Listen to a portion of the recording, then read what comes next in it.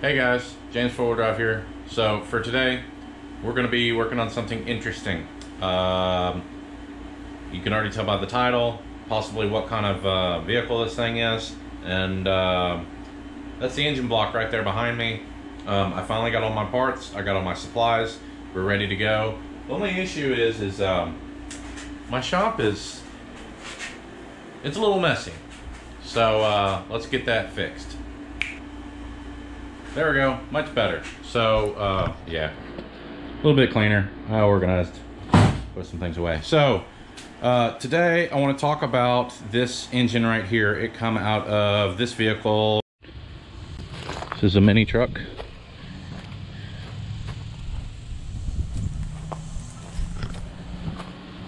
There's the transmission right there. All right, so that engine that come out of it is right here, okay?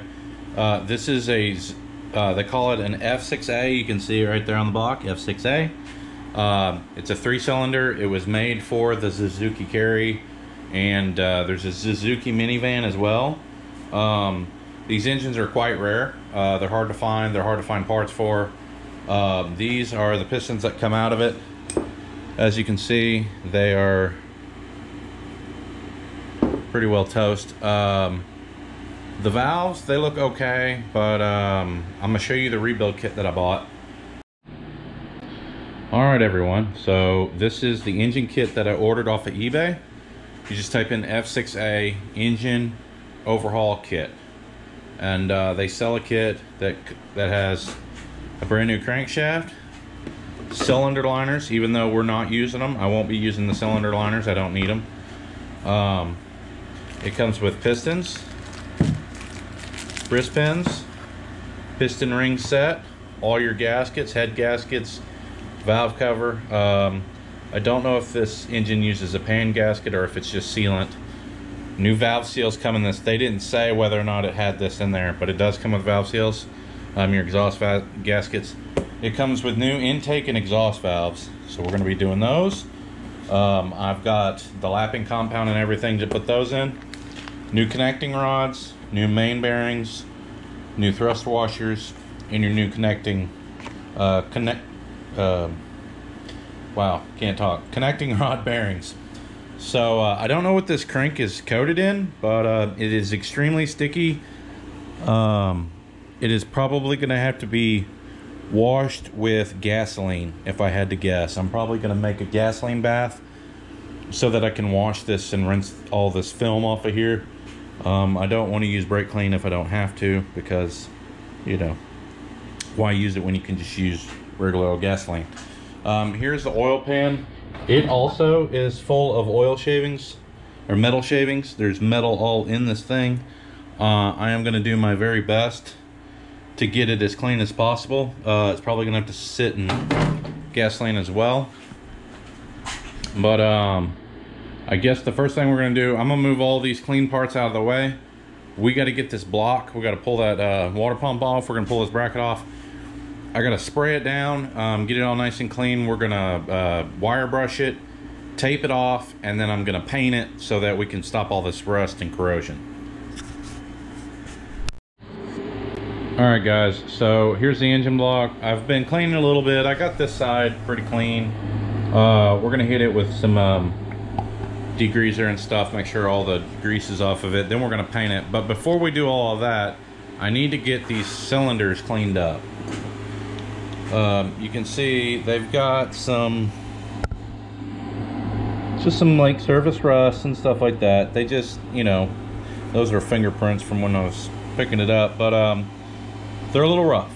So and they're glazed. So what I want to do is I just want to knock the glaze off of them. I just want to give the rings a fighting chance to seal good. So the idea that I come up with, because I don't have a ball hone and I couldn't find one locally, is a green scuff pad and a drill. And the way this works, you stick it down in there and you spin it and you move it back up and down. I'm not doing it full speed right now because I need to put some lubricant on it. I'm probably going to use some of this PV blaster. Just spray them down, just something to where it's not dry. It doesn't need to be anything significant. But anyways, that's the idea, so let's get to it.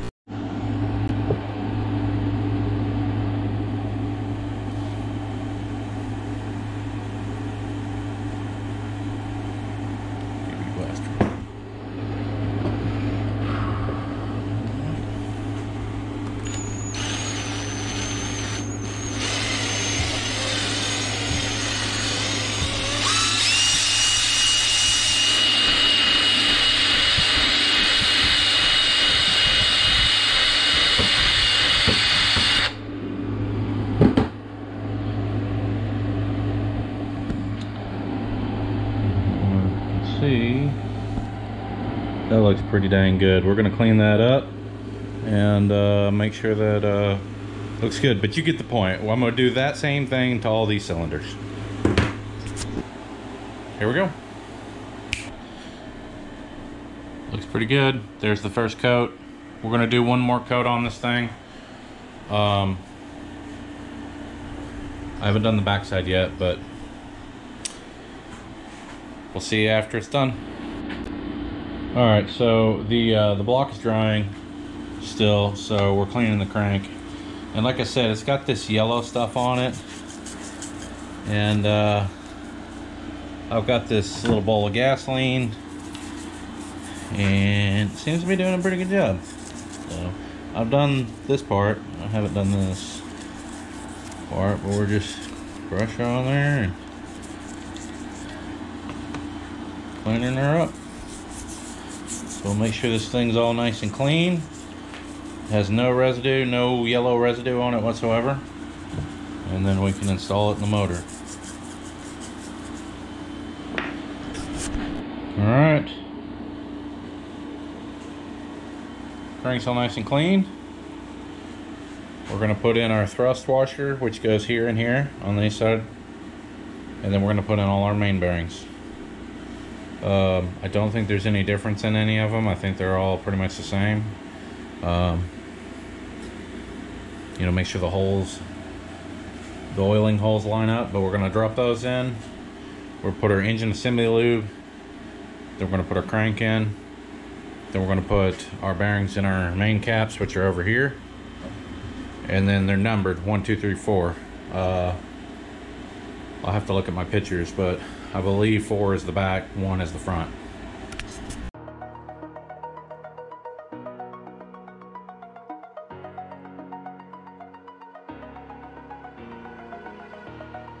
Over the edge, feel like I'm floating through the air.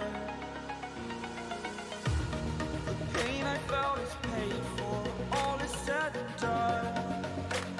Oh, I am restricted, fixed upon the web. I need to kick the habit that my mind is breathing in. Break out, I've got to see. Spent all my life holding all of it closely. I played it innocent, a feel of discontent. I'm finally facing it all, fearless.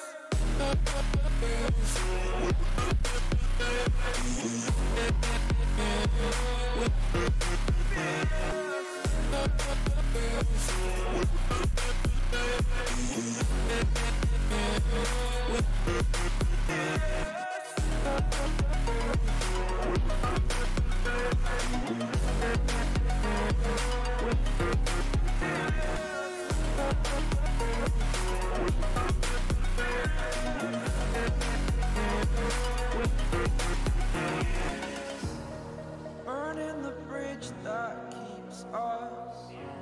I'm here and I'm feeling fearless.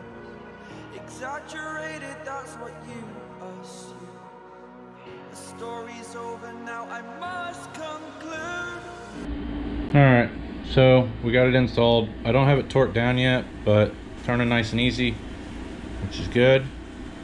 We're going to put our oil pump on next and our rear cover.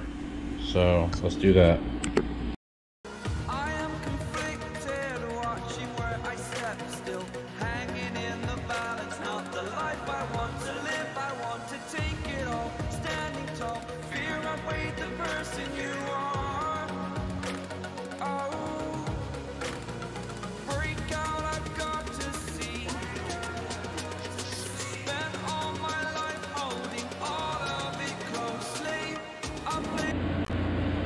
Alright, so now we're working on the oil pump. The old pump and rotor look fairly good. The housing's not damaged. This isn't damaged. They look really good. So we're just gonna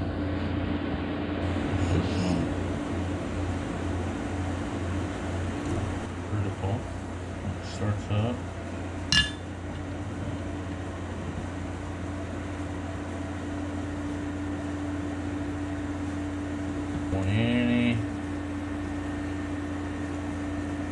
Any dry spots whatsoever.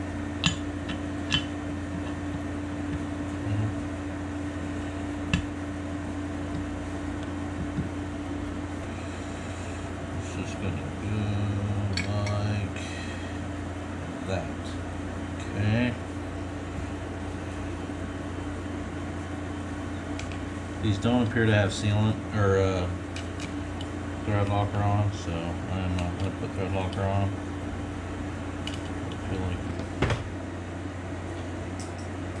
You know, one of the main reasons why I'm making this video is because I got online to look at rebuild videos, and there's none out there.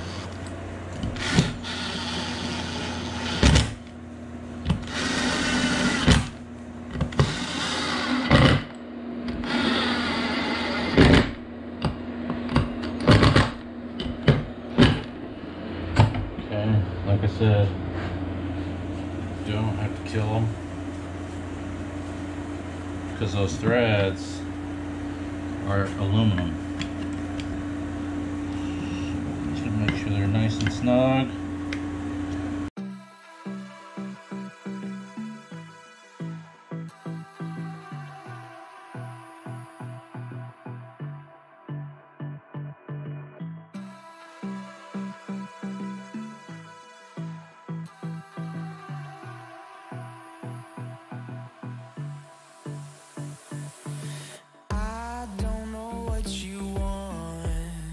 Let's have a bit of fun till I downfall.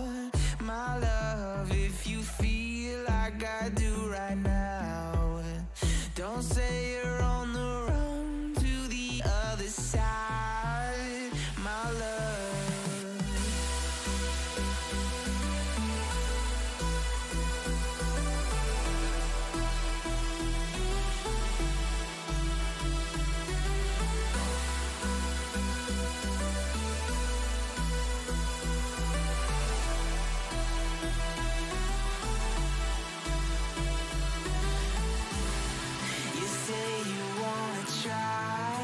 But you never do.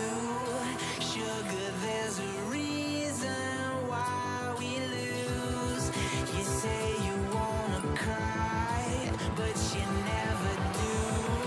Sugar, there's a reason why we lose.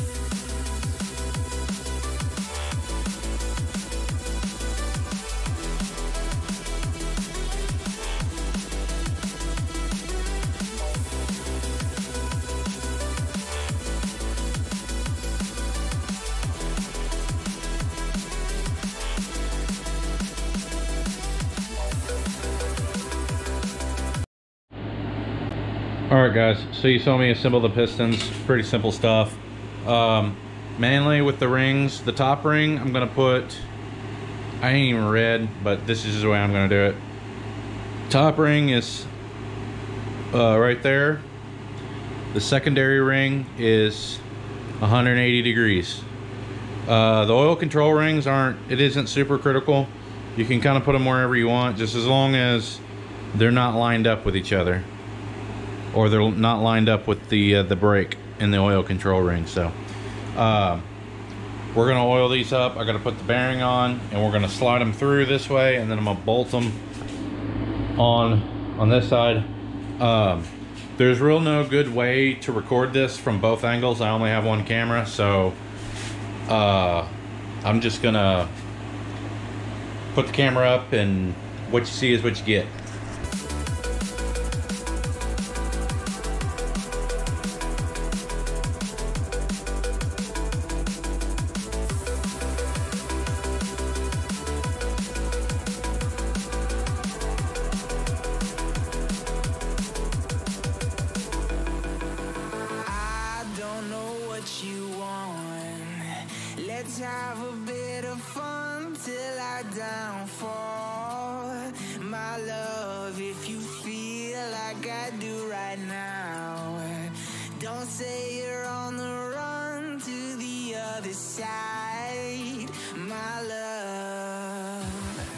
You say you wanna try, but you never do.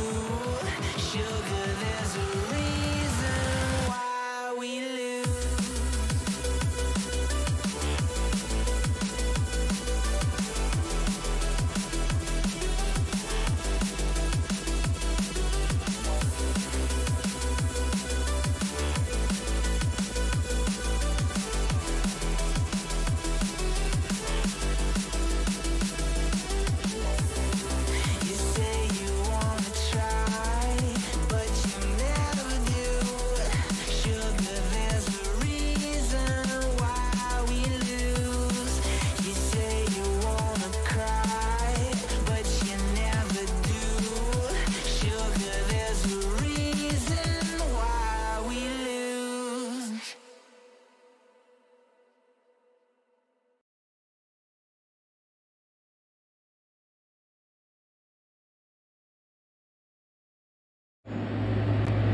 Alright guys, so I did run into a tiny little snag.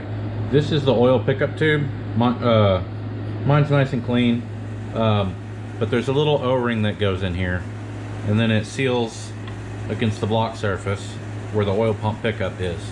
There's a little O-ring that's supposed to go here. Well, unfortunately, in my rebuild kit, it doesn't have one. It actually has no O-rings in it, except for like one. So, anyways, luckily for me, I do have a full O-ring set.